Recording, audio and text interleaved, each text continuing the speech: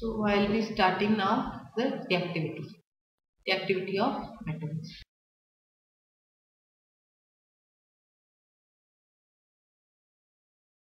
Now reactivity of metals, as I have already told, that metals have the ability to lose electron. They lose electron and they form stable ions.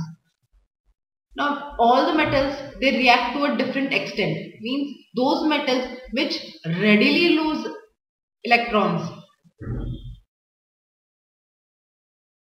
are said to be more reactive or reactive.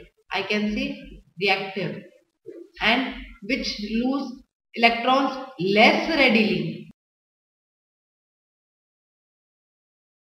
You can say them to be less reactive or unreactive. Some metals are unreactive, we'll see them also, and then we'll come to know why they are unreactive. So basically, depending upon their tendencies, they are said to be reactive, less reactive or unreactive. This is a comparative term. So here reactivity of metals shows the comparative reactivity of metals among themselves. So we will see a small reactivity series, and according to that we will understand which metals are more reactive and which are less reactive. Here we are taking the comparative series on the basis of the hydrogen scale. Okay. Here hydrogen is considered to be a scale, and the metals which will be placed above hydrogen will be more reactive, and the metals which will be placed after hydrogen will be less reactive. Okay.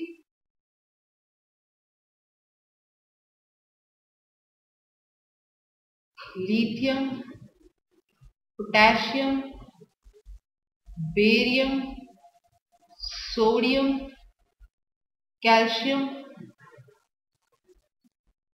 magnesium, aluminium, zinc, iron, nickel, tin, lead. Then the comparison we are doing it with hydrogen. The metals above hydrogen are all said to be more reactive than hydrogen, and the metals below hydrogen are less reactive than hydrogen. Copper, I am writing all the symbols, so you should know the symbols as well of the elements. Mercury, then silver, gold and platinum. We have taken some metals and then we have categorized their reactivity. Actually there are many metals, you can't take all the metals and make a reactivity series. Some generally used metals which are used in our daily life, commonly used metals, and then we have drawn a reactivity series of these metals. Here we can see the metal which is most reactive has been placed at the top, and we are doing the comparison with the hydrogen. Here hydrogen is taken as the base of comparison, and those metals which are above hydrogen, they are more reactive. You can say them that from going up to down, yeah, from top to bottom in a reactivity series, the reactivity of metals decreases. Okay. So the metals which are placed at the bottom or below hydrogen are less reactive than the metals which are placed above hydrogen. Now what about the metals that are placed above hydrogen? In that also, the metal which is at the top of the metal from which we are comparing, then it is more reactive from that metal. For example, here I will take a case of magnesium and iron. Now you can see magnesium is being placed above iron. Okay, so magnesium and iron, in the reactivity series we can compare their positions, and then we can know whether which metal is more reactive than the other. Here magnesium is more reactive and iron is less reactive. Okay. So this is a comparative term. Just by comparison, we can say that which metal is more reactive than the other metal. Okay. Now, when the metal is more reactive, it will lose electron easily, and so it will be a good reducing agent. So we can see that the reducing character, it also decreases down the group. The order of reducing character also decreases.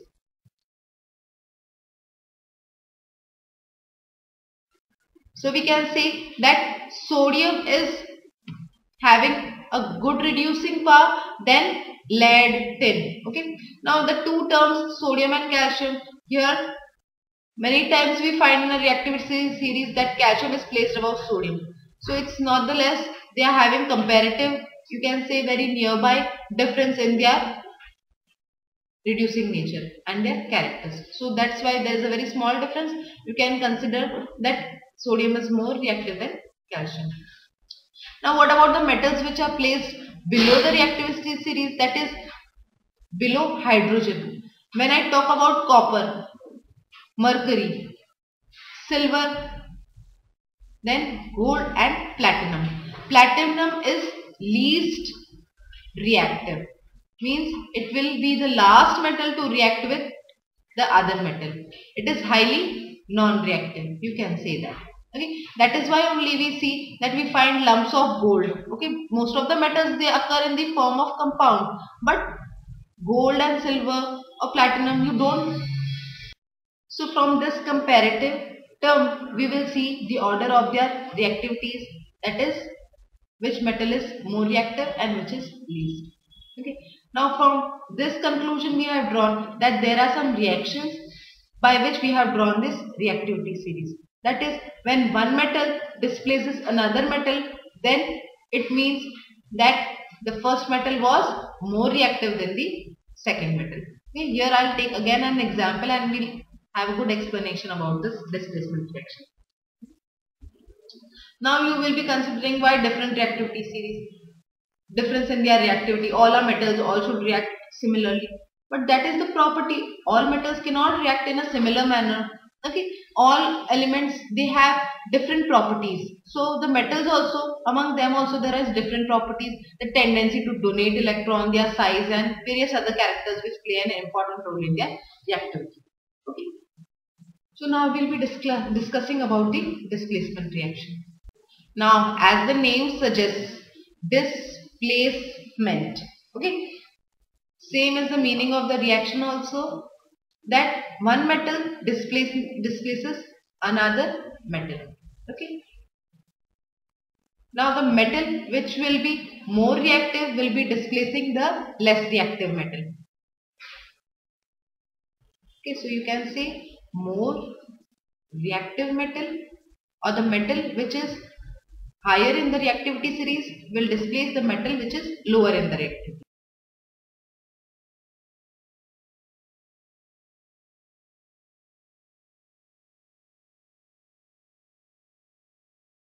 Now for example, we take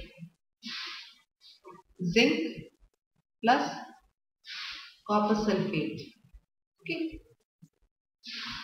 Copper sulfate is an aqueous solution we are taking, and zinc is in the form of a rod.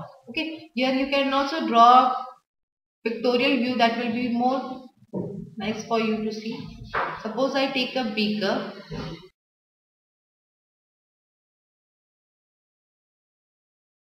Okay. Now here I have copper sulfate solution. Okay. I'll draw it with. Here suppose this is a copper sulfate solution, and now I am immersing in it a zinc rod. Okay.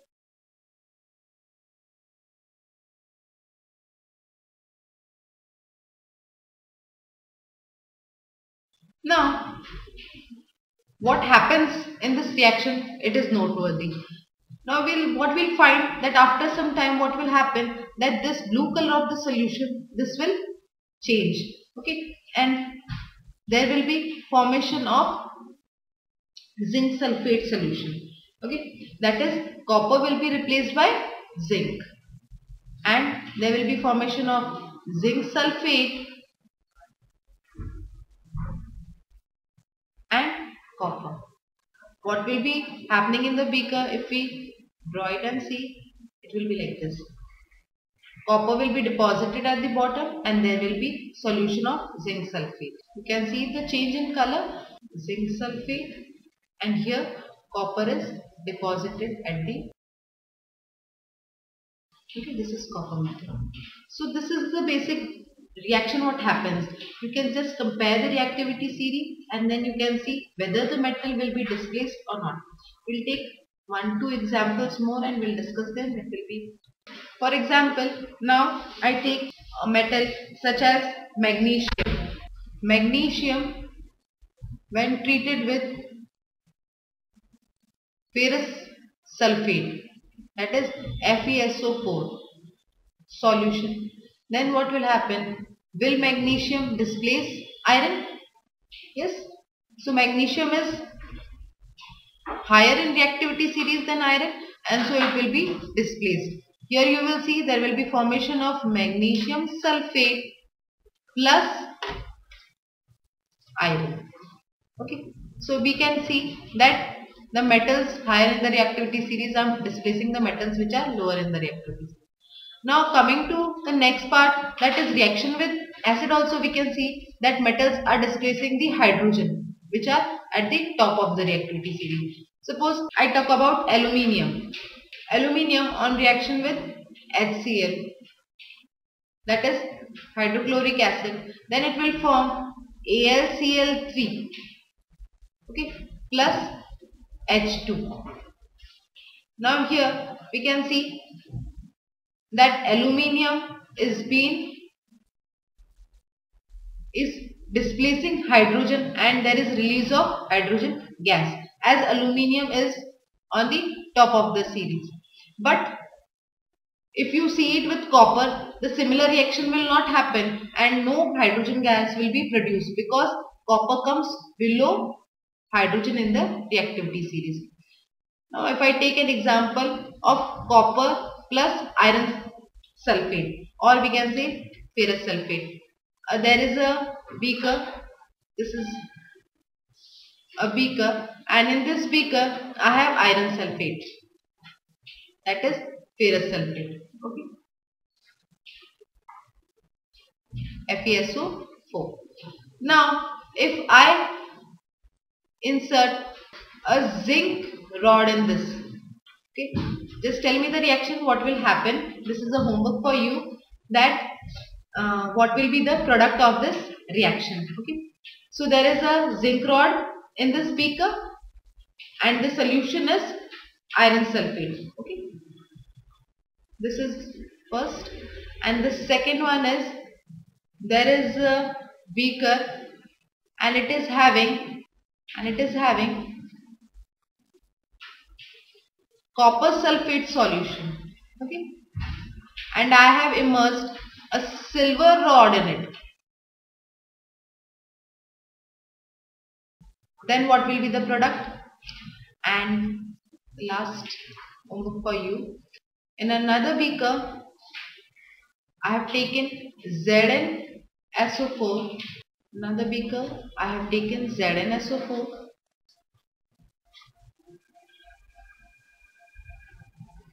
And I have immersed a tin rod.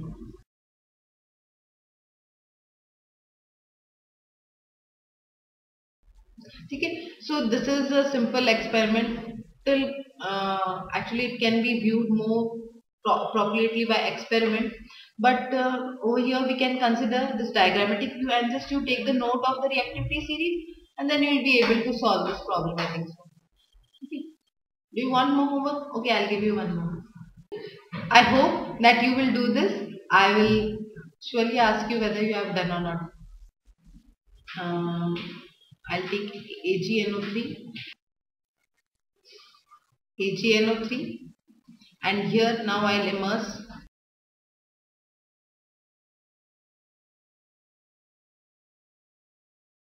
a lead rod. Okay. So if the displacement reaction was sufficient to explain you, then you will be, I think so, able to do this problem. It's very interesting and it sounds very nice. So hope that you will do it.